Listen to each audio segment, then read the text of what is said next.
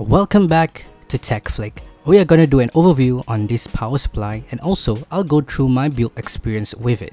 Shall we?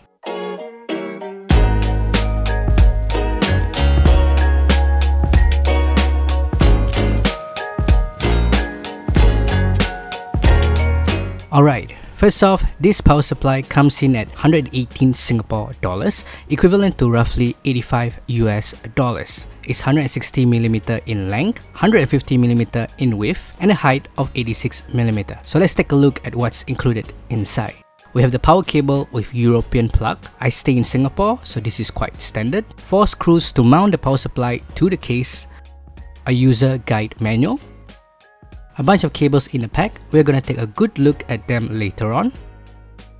And of course, the power supply itself. Pretty simple and basic packaging overall, and it's neatly packed in the box. Okay, so for the bunch of cables itself, the package includes one 24-pin motherboard cable, one CPU cable, 2 PCIe cable, 2 SATA cable, 2 peripheral cable, and one cable comes with 4-pin FDD connectors. So something to take note of is that there are plenty of versions to this power supply, so your version may receive slightly different type of plugs or cables. The cables are all flat black cables, and I really do like this type of cables. The motherboard cable comes in this braided sleeve, kinda make it look really rigid and durable.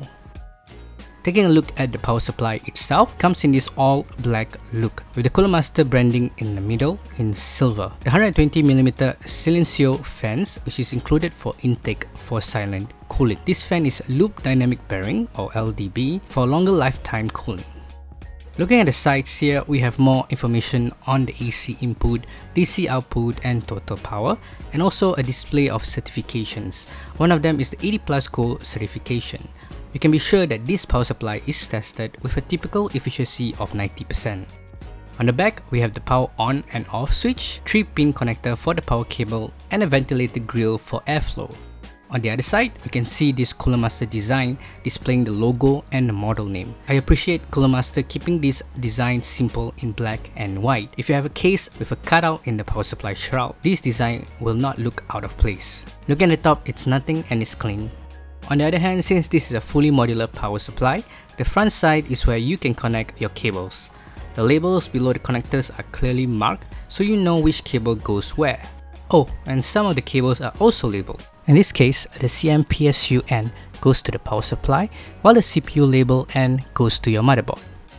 This CPU cable also comes with 2 EPS connector, so if you have a motherboard like the MSI Z390 Tomahawk, which comes with an additional 4-pin CPU connector, simply separate the connector in 2, and you can use the extra 4-pin.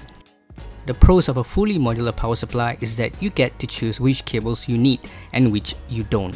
It is also easy to identify which cables goes where when connecting to the power supply, thanks to the label. Once the cables are in, you should feel a click. So how does it feel to build with this power supply? Starting with the installation of the power supply, it fits in the case nicely, and using the included screws, there was no issue installing the power supply. When connecting the motherboard cable, I found that it was quite rigid that I had to bend it with a bit of a force. Here you can see me trying to bend it while connecting to it, but once it's in place, it clicks in nicely. The same rigidness is also present in the CPU cable, and I also had to bend it with a bit of a force at a right angle to connect it to the motherboard. Since a single SATA cable has 4 connectors, I just had to use one cable, and I was able to connect both my hard drive and also my SSD. Connecting the PCIe cable to the graphics card was also easy.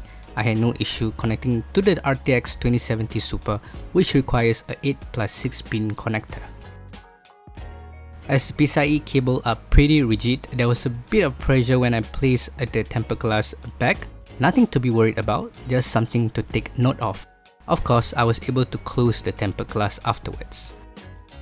Due to the cables being flat in the first place, it was easy for cable management too. All the cables can fit in nicely under the shroud, and I can close the back panel with ease. Being 80+ Gold certified, and it comes with the Silencio fan for increased longevity, I have a feeling that this power supply is going to be reliable for years to come. Also, with it being fully modular, it does help in cable management and airflow, and in turn better thermal performance. It also comes in black flat cables, which is a bonus. Overall, I think this is a great package for a power supply, and I'm betting it will last long. That's it guys for this power supply overview and build experience. If you like what you see, click the like button. If you love what you see, subscribe and leave a comment down below. This is TechFlik, signing out.